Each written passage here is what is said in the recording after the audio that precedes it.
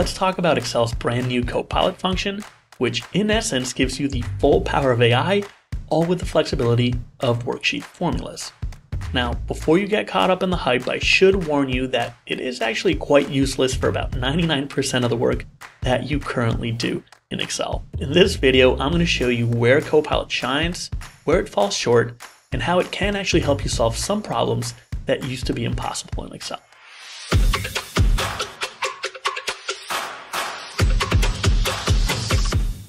The truth is that even though Copilot is technically now part of Excel's function library, it's completely different from all the other Excel functions in one critical way.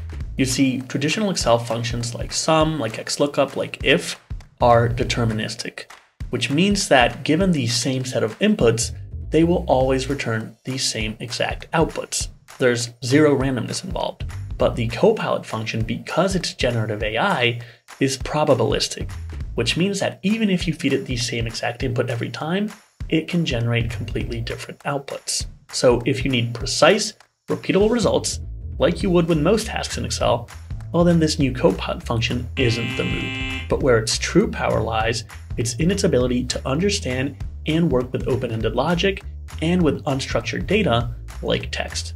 You see, in the past, natural language tasks like sentiment analysis, like text generation, like text categorization used to require complex programming and specialized data science skills. But now with the Copilot function and with the power of AI, this stuff is easier than ever and within anyone's reach.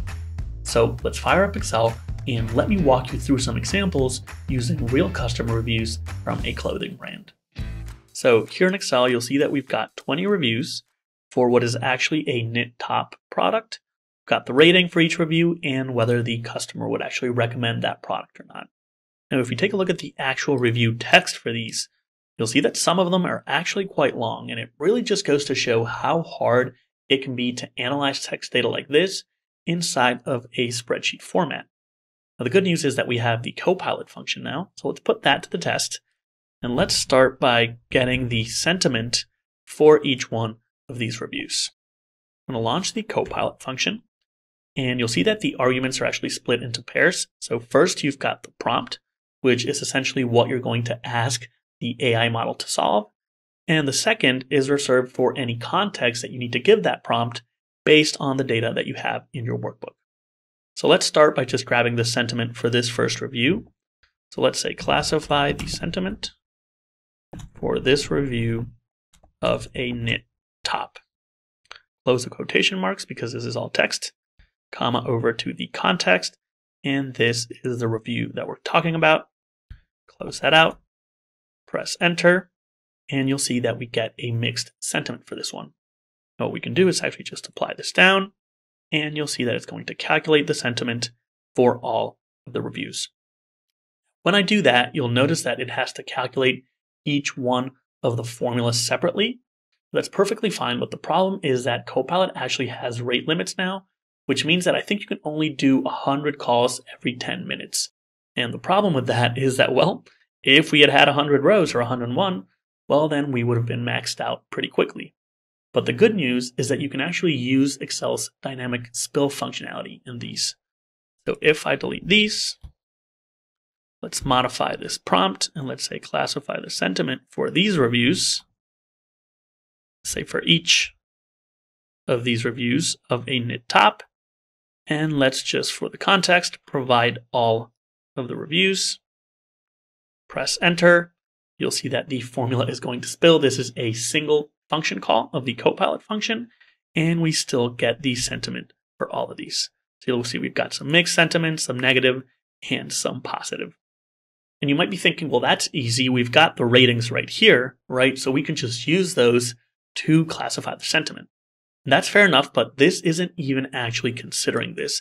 The thing about the Copilot function is that the only data from the workbook that it's going to be able to use and have access to is the data that you actually provide as part of the context. So if I were to delete this column altogether, you'll see that the sentiment is exactly the same because it's just gathering it from analyzing the text data in each of these reviews.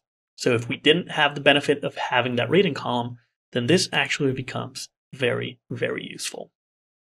Next up, let's see if we can get some categories or some themes that we can extract from these reviews so that we can say, all right, well, this has a negative sentiment, but what part of the product didn't they like, without having to read the full review for each one. Let's just call this category. Again, let's launch the Copilot function. And for the prompt, let's say something like classify each of these reviews of a knit top into 5 categories. And let's say that we want those to be relevant to clothing. Clothing. Close the prompt, point it at our reviews for context, and let's see what we get. Now, immediately you'll see one of the problems that I've been having with the Copilot function lately, which is that the context that we fed it was 20 reviews, right? We said that we wanted to classify each of the reviews, but it actually spilled 21 rows. So at some point, I either returned 2 for a single review, and that's why they kind of went over, or it just becomes hard to trust what the output is. Now, one thing that I've found is helpful in solving this is just to change the prompt a little bit, just to see if Copilot can kind of recalculate and then return what you were expecting. So let's maybe say classify each of these reviews. Let's remove of a knit top into 5 categories relevant to clothing. Press enter. We're still getting an extra one. Let's just say into 5 unique categories. Remove relevant to clothing. Press enter. And there we go. So that seems to be working. We've got fit and sizing, size and material, quality and durability. And it looks like we're really only getting 4. That's fair enough, right? So what we can do now is maybe filter just for negative reviews. And we'll see that the fit and sizing seems to be an issue, as does the quality and durability for these. Let's take a look at this one. So the sweater material was fragile, already 2 picks in the fabric when it arrived. So definitely relating to the quality and the durability, and definitely a negative sentiment.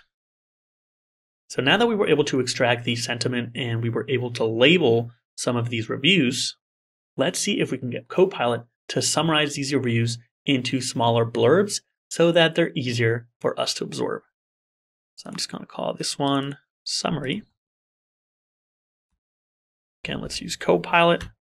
And let's say summarize the main takeaways from each of these reviews.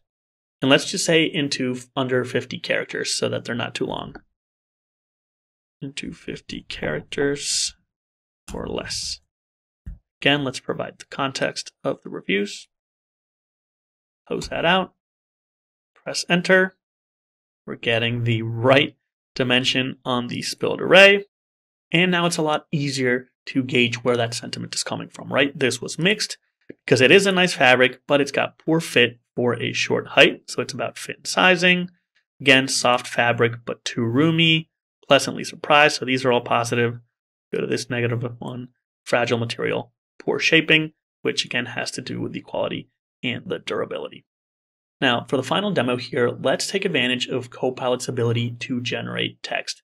Because while it may not seem like 20 reviews is a lot, and even though we have now gained all this new information for these reviews, it can still take quite some time to come up with some actions to take as the maybe product manufacturer to improve the product. So let's see if we can use Copilot for that. I'm actually going to do this down here. And let's use Copilot to generate some recommendations on how to improve the product. So let's say using these reviews of a knit top and provide the context. And then we can continue the prompt after that. Let's say make 3 concise suggestions for improving the product. Close the Copilot function. It should spill those 3 recommendations. We can see them right here. So we want to improve the fabric durability to prevent snagging and pilling for longer lasting wear. We want to adjust sizing to fit better to accommodate different body shapes, especially for shorter and broader frames. And finally, enhance the shaping and tailoring to create a more flattering silhouette and avoid a boxy appearance. And there you have it, some pretty incredible examples of what you can accomplish with the new Copilot function in Excel. Now again, it absolutely won't replace the need for traditional Excel formulas, but it does represent a brand new tool for accomplishing brand new tasks, which I think is pretty exciting. Before we wrap, I do want to cover some important caveats with this function. Number one, this is still only available for users on the beta channel and with a Copilot Pro subscription. So chances are you don't have this on your version of Excel yet, but hopefully Microsoft is going to start rolling this out to more users pretty soon. Number two, there is the rate limit of 100 Copilot functions every 10 minutes, so make sure you leverage the spill functionality whenever possible. And finally, caveat number three, honestly, its functionality is still a little bit less than ideal. You can have timeouts if you're working with datasets that are too large. You can have excessive spills like we saw in today's demo. And in general, you can just get inconsistent results. But let me know, what do you think? Do you think this Copilot function is just hype, or is it actually going to be useful? Drop us a comment below with your thoughts, or with any other use cases that you might have for this function, or that you'd like us to explore. As always, thank you for watching, and make sure to like and subscribe for more data content just like this.